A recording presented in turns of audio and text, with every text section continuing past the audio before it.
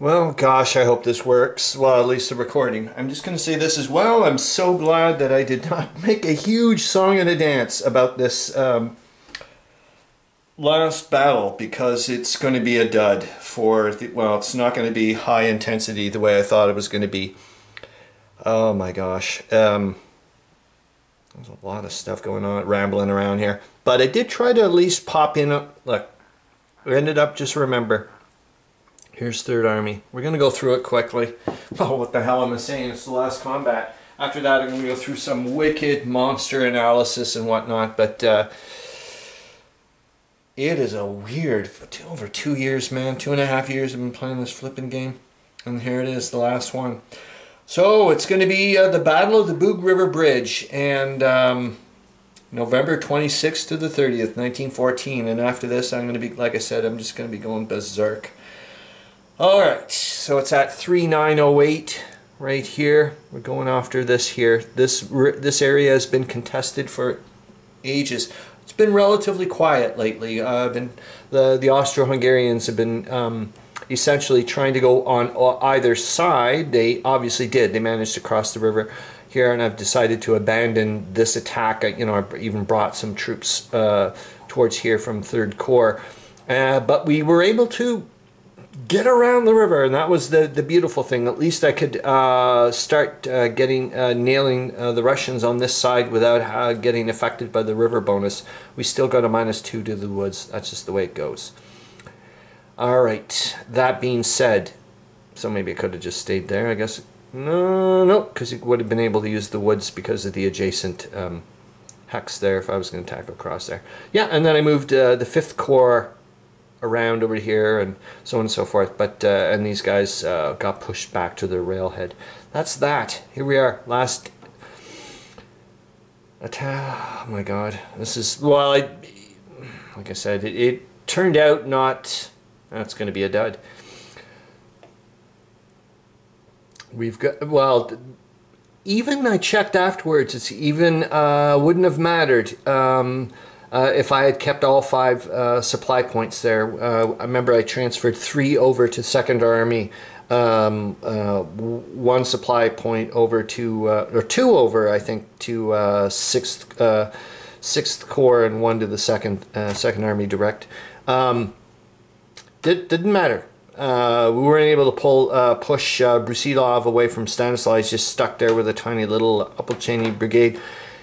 And it's not going to matter when you see later on how many hits I need to drive away these guys. I still wouldn't have been able to do it with the die roll bonus. So I'm giving away the cat out of the bag. The Austro-Hungarians are not going to be able to force a retreat to the Russians. It's just the way it is. So that area is, well, it would have always been contested, I guess. But I'm telling you one thing, the Austro-Hungarians sure wanted to be properly across that river and have the bridge. Nope, ain't gonna happen. So, we got BG3 here, and hopefully you guys can see that over there. We got the 22nd Infantry Division, the 44th, and the 1st Landwehr Brigade, and you can see their strength points there. And then we got BG20 over here. There's 37th Infantry Division and the 4th Hotzendorf Infantry Division. And then number 21 over there, the 2nd, the 23rd, and the 4th. And that was just sucked, because they've got 11 strength points. So that brings them up to 4 hits I needed to force a retreat.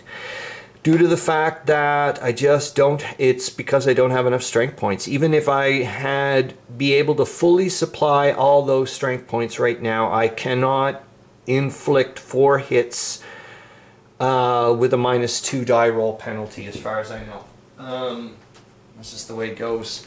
So that would have been, if I could have, 5, 9, 11, 13, 17, 19, 23, 27. So 27, and I would have been on a, oh, I could have. What the hell am I talking about? I should shut up.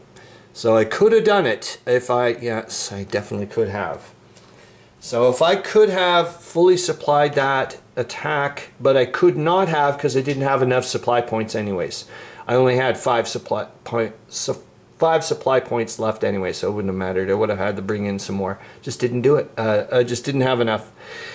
Anyways, the most we can do right now, because I'm down to 17 strength points. I'm going to go through it quickly. I guess I can... so, 3rd Army commander over here in Lemberg, Rudolf von Brudermann, going up against the twice promoted Anatoly Rosenshield. This guy over here, way back over there, was just a divisional commander. I ended up promoting him up to a corps commander, and then after I fired Ruski, the Russian 3rd Army commander, and popped in Anatoly Rosenshield, and now he's starting to look real good. Because I'm like, oh my god, I thought for sure this was going to be his first little bit of screwing up. But he didn't. I'm like, oh my god. So this is going to be interesting. What the hell do I do with him next, you know, come January 1915? Do I give him a little bit more, I don't think I should make him a sector commander. But, I mean, still keep him as an army, but maybe a little bit more, well, it's a pretty important section be trying to still go towards Lemberg. We'll see. Early days, but good on you, man. You've been a star for the Russians, that's for sure. And I'm gonna have to keep an eye on you. This is what I'm trying to say. Okay, let's go off to number 16 there, the Russians. So these guys, and you can see here, the 5th Infantry Division, the 69th Reserve Infantry Division, and the 32nd over here. The 32nd Infantry Division have been around the Bug River Bridge, or the Bug River area since the beginning. That's actually the division with Zoya Popova, my character that I'm doing a lot of narrative with. I don't know if I'll show you the AI-generated commander for the 32nd Infantry Division, if you're interested. That's I think I've shown him before. Yosef Ulyanov. Looks like a crusty old bastard, but yep, that's him. And like I said, the Russians are going to stay put. The Austro-Hungarians, at most, can only do three hits on a -2. You can see here and there. They could never have done 4 hits unless you're counterattacking. It's just the way it goes. Jeepers jumping, man. So I think I kind of set up things. The moved some fortresses over. Who cares about that? I mean, this is the way it goes. Oh my god, the final combat. Oh my god, I got that Europe song going on in my head. Okay, here we go. So, like I said, this is just kind of formalities, I guess, for like demoralization. And I'm going to do obvious. It's not just going to be a post-game report. I'm going mental on this thing. It's going to take a while. I am excited as hell, though. Going forward, and I'm sure I'm gonna have a whatever. This is a strange feeling, but yeah, it is. Here we go. It's nice to know it's kind of anticlimactic in an odd way. Like the Bug River Bridge is going to remain that way, and it's just gonna. I'm just excited. I've been already. Oh, it's been so long too. Been printing off fresh counters and just finished glue sticking. I'm gonna have to figure out another way of doing adhesives, affixing the paper to the chipboard. But I just finished doing the Germans, the first 100 battle groups. I did the Austrians earlier, so I'll have to cut them out. But yeah, it's exciting as hell. I can't wait to start popping everything. Oh my god, man! There's so much waiting around the corner. It's like I just got to keep the. It's hard to keep the tap at the right flow. All right, here we go. It's a 4, so I mean it's probably like 2 hits or something. Right? 4. Yep, it's 2 hits. All right, so they'll just do 2 hits. No big woof. And then the other guys get a +1, and it's unsupplied, and they are how many? 11. So that's 11. Remember, I'm not the smartest thing on the planet. So I'm going to get my calculator. 11 divided by 2 times 3. 16.5, so that's 17. Oh, the irony. Oh, the irony. Watch him get a 6. Well, it's a 3. So it's up to a 4, so it's 2 hits to... no. That was the other way around, you tit. 3 hits, same thing as the last one. So that's that. That's the end of the... technically the end of the game. I just got to go and calculate the demoralization points, which will not be difficult to do. Not by a long shot. I can do it right now. Hold on. So that would be... I'm pretty sure I did the numbers right. I'll check. Hold on. Remember I said I'd do a full-on analysis, so...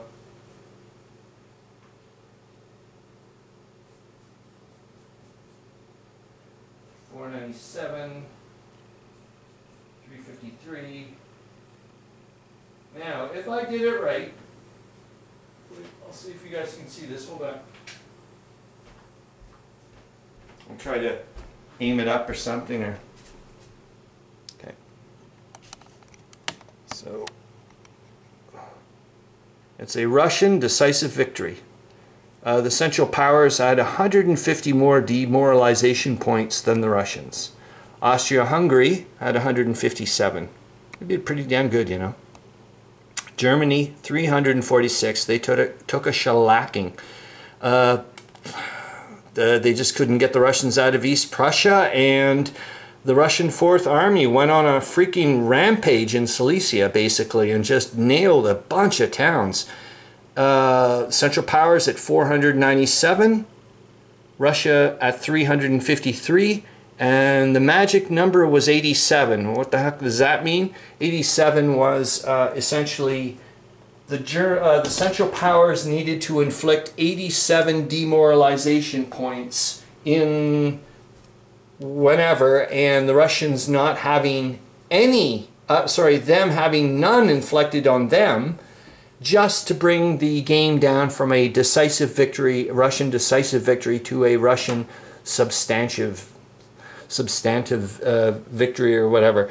So that's it. This is a bizarre. What do you mean bizarre? Well, it is. I guess it's. I'm just. My mind is like in a. Yeah, I don't know. It just felt like it's just gone through a blender. I didn't even know it did. Yep, that's it. Off we go. I'm gonna sit down, relax, figure out what, well, I got live stream stuff to do as well, but I can't believe it. That's it. It's over. I can take things off. I'll take pictures or whatever and whatnot, but maybe I'll put everybody's armies back or something and see what. I mean, that's an idea. That'd be a lot of weird. Put everybody back. All right. That's it. Like. I have to move forward in a, like it's, what would you call it? It's the after hours show. Oh my gosh. All right. See ya.